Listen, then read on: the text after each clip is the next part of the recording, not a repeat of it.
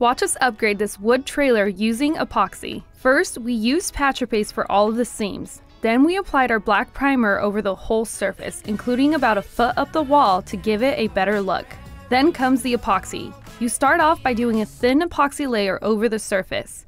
You move it around using a squeegee and then a roller. Then comes the fun part. You throw flakes over the entire surface until you can't see the primer anymore. You want to make sure to get every part of it. Once that hardens, you remove any extra flakes on the surface and do another thin coat of epoxy. The final step is the top coat. This just adds durability to the floor.